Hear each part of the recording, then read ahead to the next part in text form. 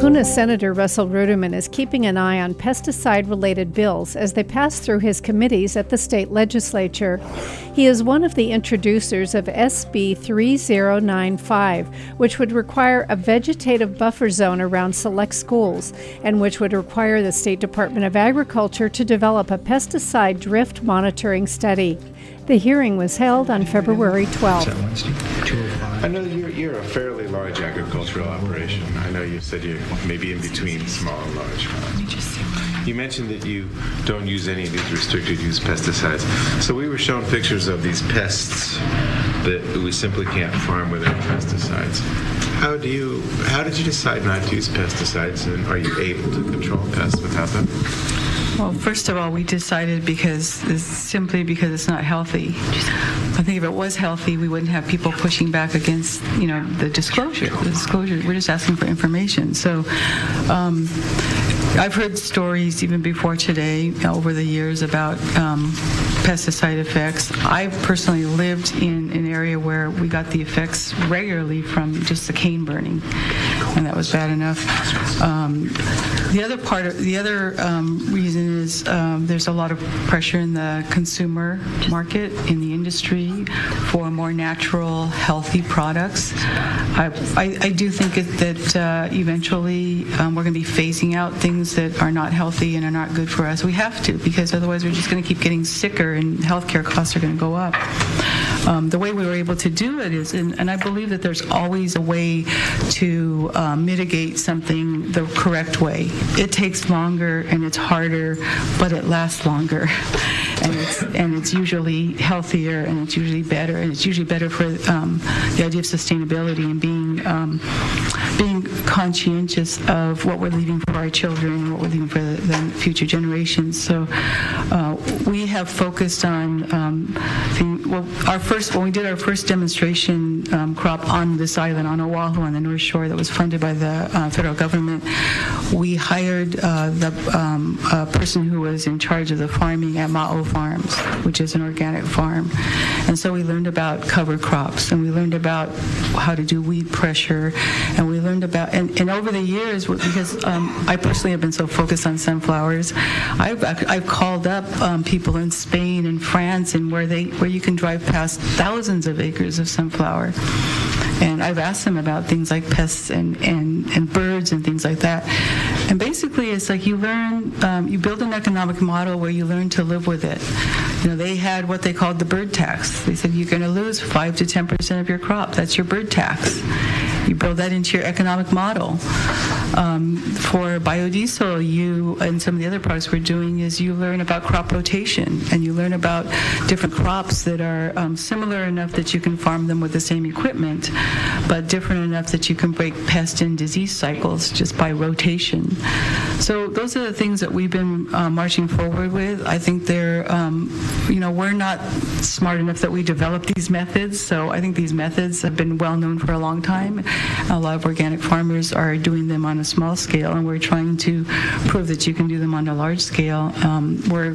We've had positive results, but it's going to take a lot of time and resources to get there to do 15,000 acres if we're going to grow enough of any biofuel crop to warrant another biorefinery, which I think we need in this state. But the time we put in is worth it because it's healthy, and it's bringing hope to people. It's not bringing frustration and pain and sickness. It's if you look at what's done, what just that first field of sunflowers have done for the community. I think we also raised the happiness level on our island about tenfold. So it's all worth it. I think that what we're asking for in this bill is just information, disclosure, protection for the schools. And I was on the state school board years ago, as most of you know, so I'm fully behind that as well. I hope we don't wait as long as we waited to figure this out about cigarettes and tobacco. Thank you. Thank you for coming over here. Thank you for your commitment to a healthy form of agriculture. And I have a couple questions for the Department of Agriculture. If they're still here, please. Thank you for indulging my questions, Chair. Good afternoon, Chair. Good afternoon, Senator. So I heard both from your testimony and from Farm Bureau that this is going to harm small farmers. Do you feel this is going to harm small farmers? I don't think you see that in our testimony. What you see is that there'll be approximately 100 farms that would be reporting. I think you have that on the disclosure. I wouldn't be so bold as to speak for the farmers as to whether they're harmed or not. Okay. But they will get folded in.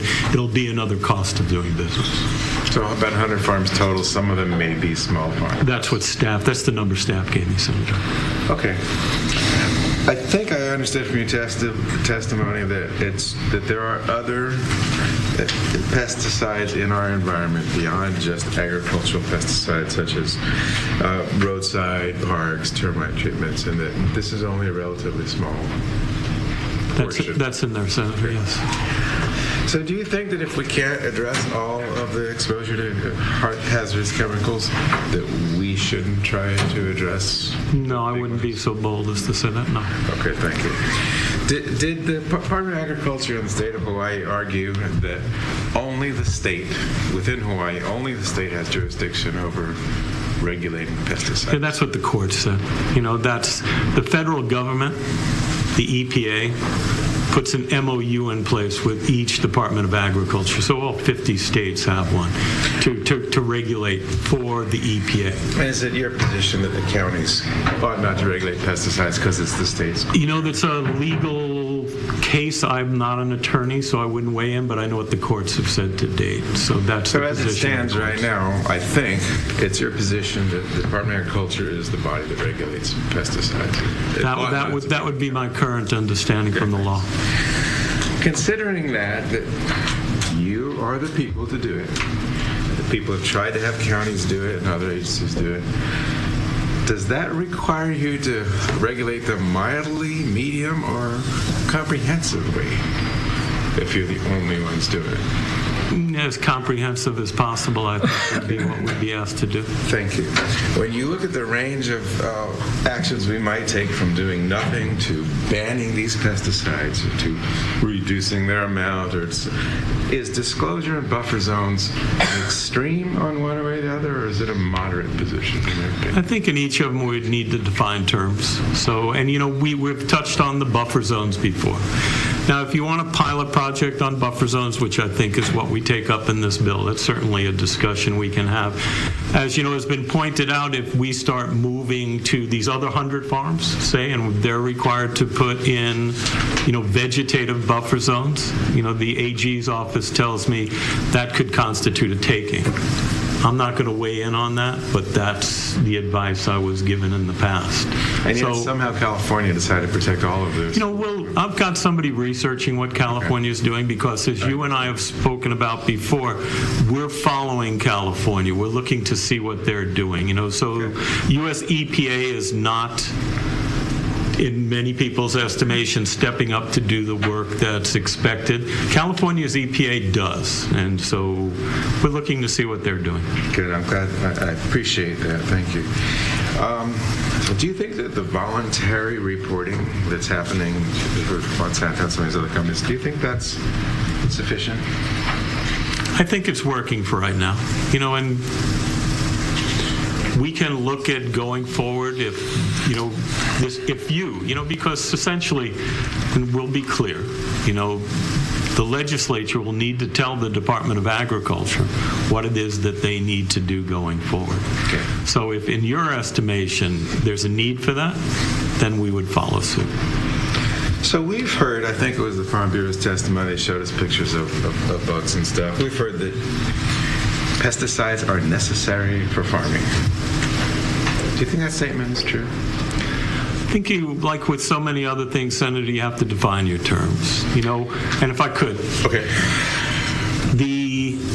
It depends on what you're growing, where you're growing it, in what kind of sequence you're growing it. Let's take the blanket statement that was made. Pesticides are required to farm. It would be exceedingly difficult for conventional agriculture to pull off successful crops in Hawaii without some support But from that's by chemistry. definition, because conventional agriculture is agriculture that uses chemical pesticides, right? I mean, that's a circular argument. As you and I both know, organic agriculture also uses pesticides. I mean, Just not these they're not restricted RUP, but they're using them. They're using chemistry to support the crop. Okay, good. Is organic among the faster growing or slower growing segments of agriculture in our country? I would say it's one of the faster growing. Okay, thank you. And thank you for coming all the way over from Molokai. I know how hard it is. It's an important issue. Thank you. You spoke about your children and your concern for them, which is why I'm asking you this question. It seems like you've done some research about pesticides' effect on people. Obviously, pesticides affect people more with higher concentrations and more frequent use and proximity. Can you comment on whether children are more susceptible to pesticides than adults? Oh, absolutely. And medical literature supports that. Can you expand a little bit? I mean, what have you learned about that? I don't want to put you on the spot if it's not. I just want to make it clear that. Well, medical literature has proven that it's caused developmental delays. It's affected their behavior.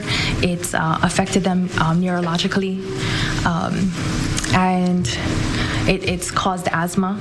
I know many friends with children who have been exposed to fugitive dust in Ho'olehua, downwind from these fields, and their children now suffer from asthma. Thank you for answering that. I appreciate you coming here to share your concerns. Thank you. On March 2nd, the Senate passed the bill on third reading. It now goes to the State House of Representatives.